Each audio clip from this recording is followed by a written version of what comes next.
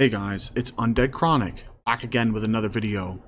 This time, feminists. And you have to understand, when I say feminists, I mean virtually every single normie in society. Ben Shapiro is a feminist. Glenn Beck is a feminist. Tim Pool is a feminist. Ted Cruz is a feminist. Donald Trump is a feminist. Sargon Avocado is a feminist. Shoe on Head's a feminist. They're all feminists. Those who believe women should wield the same political power as men without the sacrifices men have made are feminists. But when I say feminist in this sense, I'm kind of talking about the bougie, upper class, journalist class, leftist, white woman establishment. They're getting real upset. They're getting worried. They're getting really concerned. Women at all stages of life are screaming, "Where are all the good men?" 19-year-olds that can't get Chad's commitment are asking, "Where are all the good men?" Where they take their friends in the friend zone and project their beta qualities, their provider qualities, their loyalty onto dudes who have never signaled loyalty at all, the Chads and Tyrones. Women in their 20s with a bastard or two. Where are all the good men? Where are the 6-foot+ dudes that spend all day in the gym that want to take care of me and my bastard spawn? Women in their 30s, chasing a career, never had a kid, never had a relationship. Where are all the good men? I was told I'm a Disney princess. I need to be swept off my feet by CEO Chad. Women in their 40s, in their 50s, after a divorce, policing their husband of 20+ years. Where are all the good men?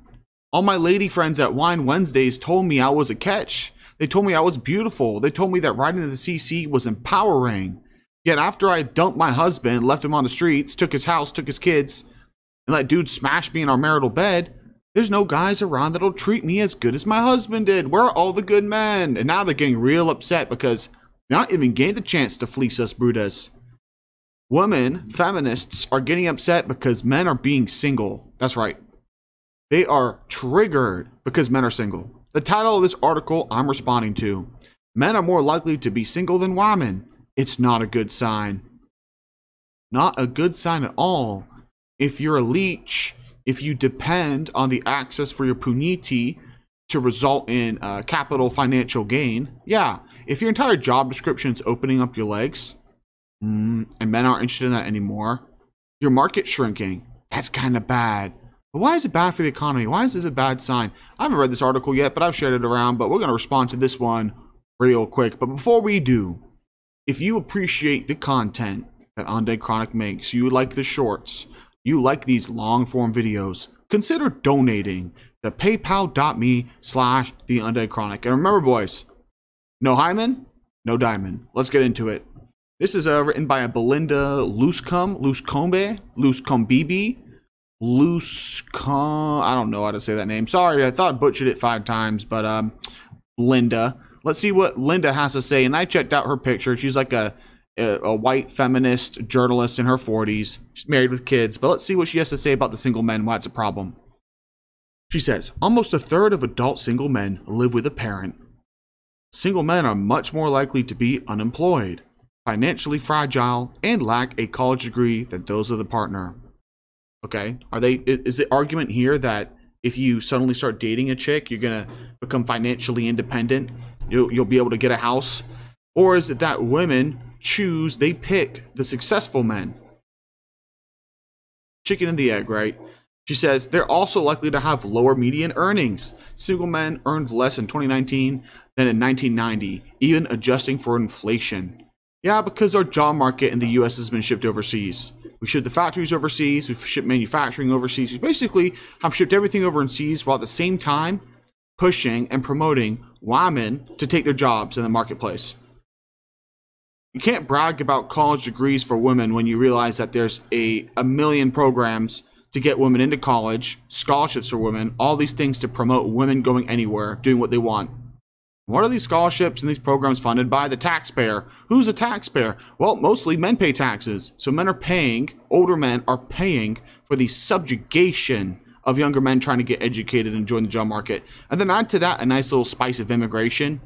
I love it. I absolutely love it when some leftist cuck bitch, some ingrate, some fool on Reddit is like, oh, This is late stage capitalism. I'll never afford a house. Oh, yay, open borders. Bring them all in. Bring them all in. Please come in. Make us diverse. Oh, I can't get a house. There's no jobs for me.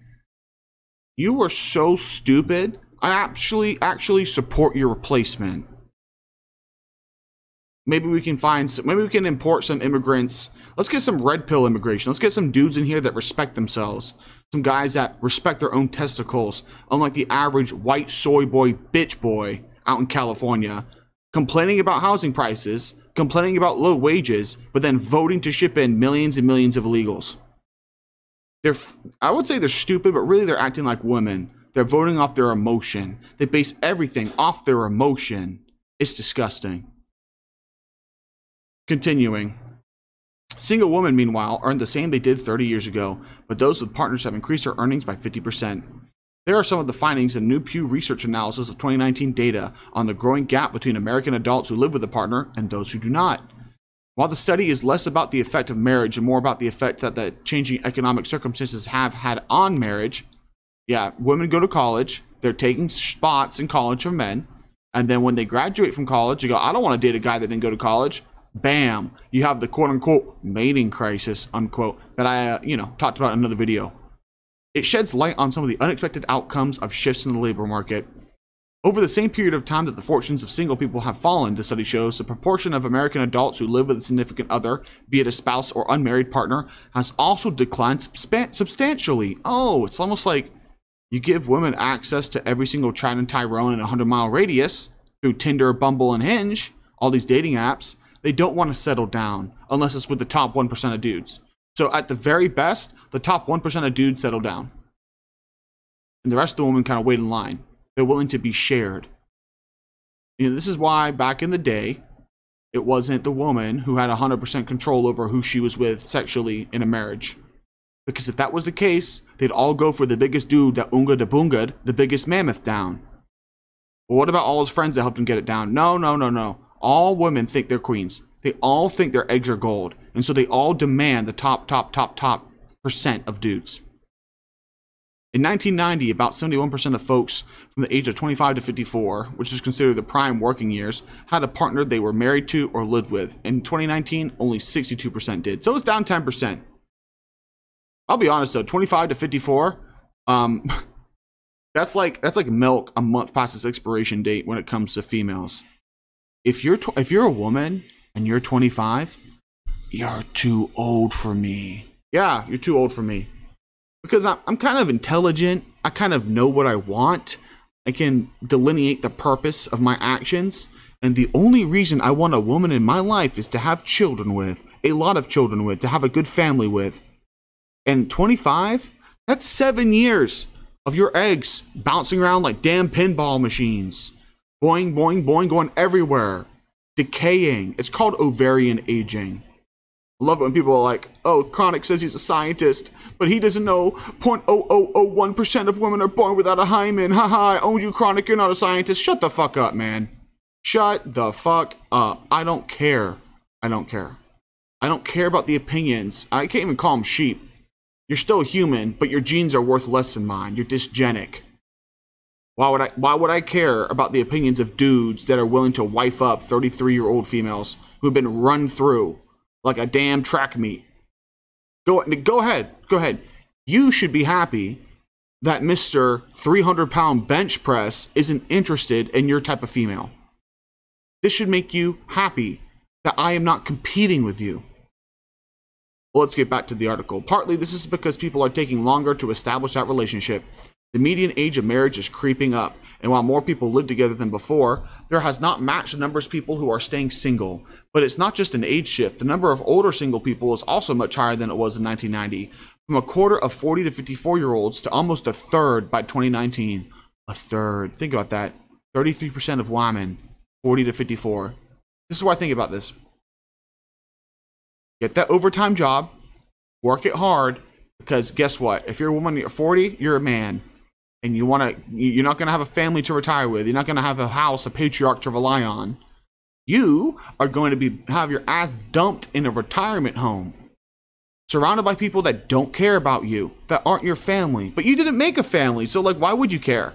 I don't understand why people who refuse to make a family expect for a family to come with them in their own age. You were supposed to make them. You were supposed to sacrifice for them. But you thought your puniti was worth gold. You chased their corporate lifestyle. You bought the box wine. You got some cats. Now enjoy your decline. I know I will. I know I will. A trend that has not had equal impact across all sectors of society. The Pew study, which uses information from 2019's American Community Survey, notes that men are now more likely to be single than women, which was not the case 30 years ago. Men of color, black people, are much more likely to be single, 59%, than any other race, and black women are the most likely to be single of any sector. Let me read that again. This is important. Black women are the most likely to be single of any sector. Is it because the government came in and decided to wage war against the black man, the black father, the black patriarch? They demanded that if you wanted welfare checks, there couldn't be a black man living in the household. And so anytime there was an economic downturn, you basically had families choosing between having hungry kids and living the single mother lifestyle. Now, that's not the case anymore. Oh, look at black women. Oh, no, they're not starving for anything. Actually, rather the opposite. They're like walruses walking around. But the culture of single motherhood, the culture of bastards, the culture of attacking fatherhood has remained in the black community. And that is in large part, I would say, the largest factor for the crime disparity between the races is fatherless children.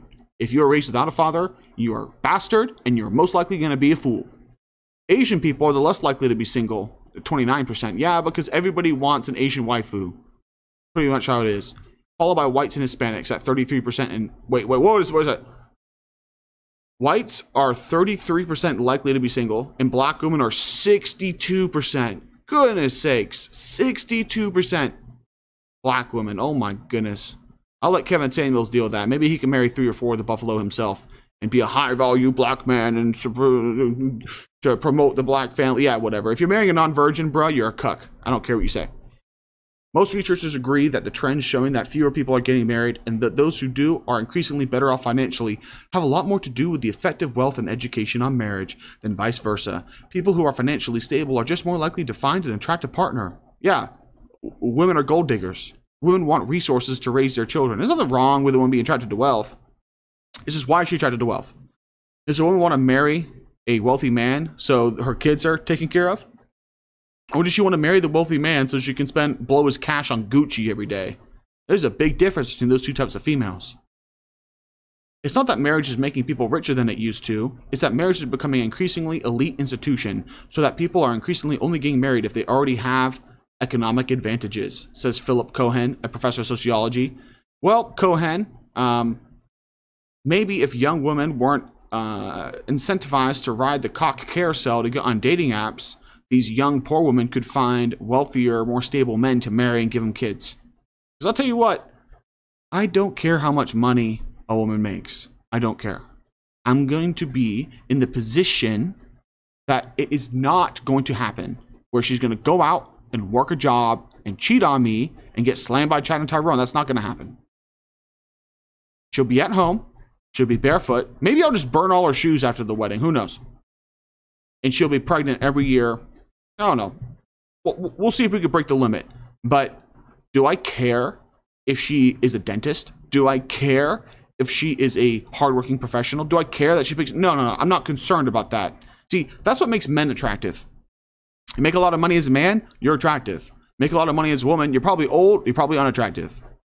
Marriage does not make people change their social class. It doesn't make people change their race, and these things are very big predictors of economic outcomes. Yeah, well, it's funny how you don't talk about fatherless households as a predictor of economic outcomes, Mr. Cohen. Maybe because you promote that. This reframing of the issue may explain why fewer men find women partners, or than women find partners, even though men are more likely to be looking for one.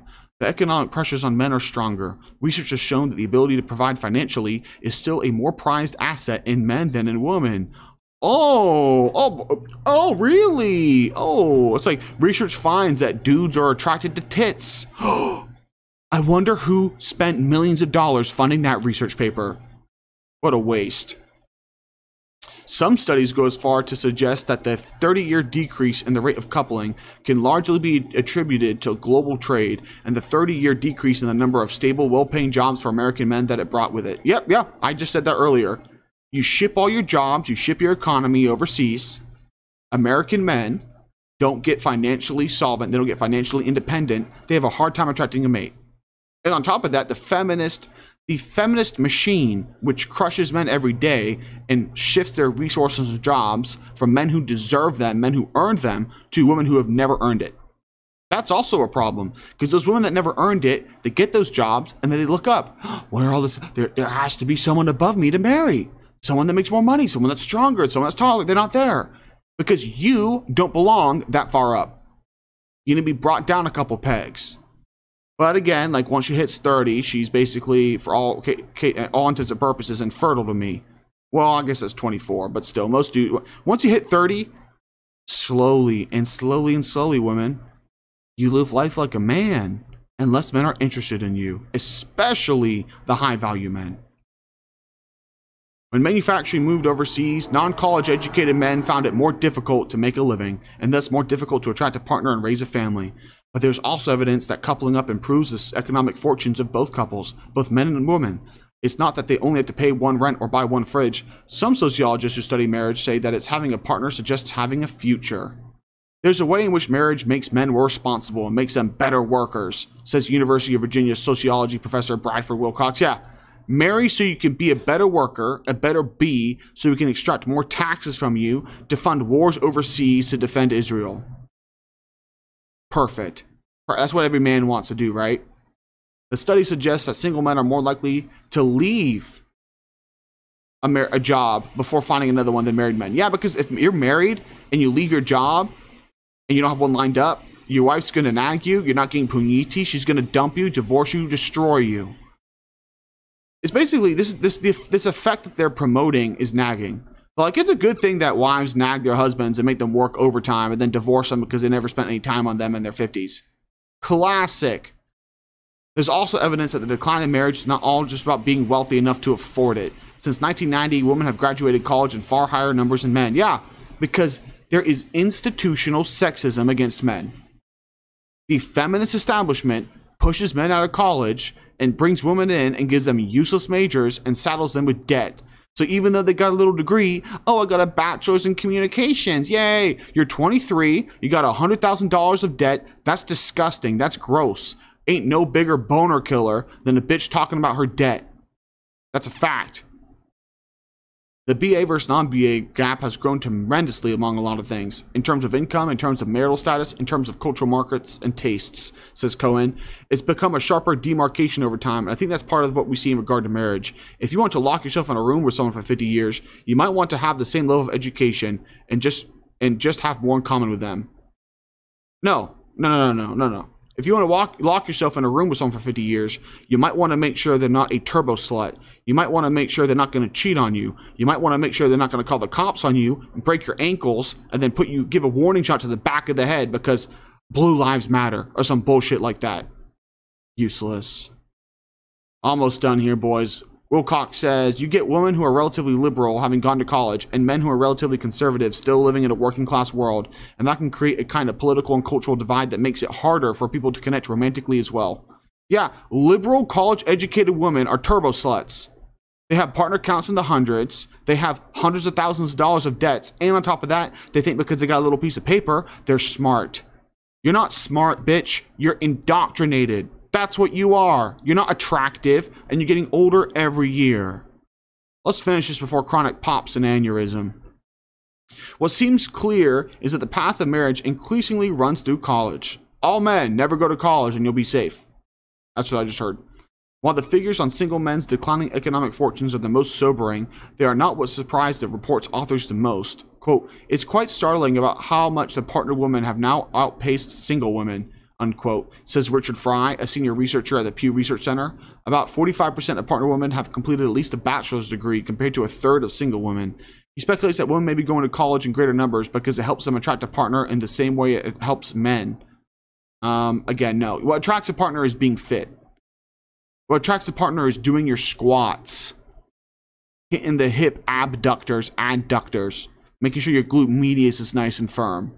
Not being a fat ass, old ass, slut ass, bitch ass hoe sitting at home waiting for a man to provide. He ends the article saying, not only are they rewarded in the labor market with higher earnings, but increasingly, partnership also depends on emotional attachment or educational attachment. Yep, well, these people don't know men. They don't know men. But you know what? That's all right. I don't expect a bunch of feminist fools to know anything besides indoctrination. If you guys like this kind of content, consider supporting the channel at paypal.me/theundeadchronic. It's been Undead Chronic, guys. Take it easy. Undead Chronic here. On a wall with my boys. Cold slippers. Glass of liquor. I done stumbled on a green-skinned killer. His name is Ribby. Getting jiggy. Hit that PayPal and make us get busy. I'm feeling tipsy. Too much whiskey? I'm cold copping cucks all the way to Dixie. On that chronic game. Hola puniti. Time to roll another joint. Maybe two more. Fuck around and fuck up the world tour. Sponsor these beats at paypal.me/theundeadchronic. Now back to this Blasian chick who wants to sit on it.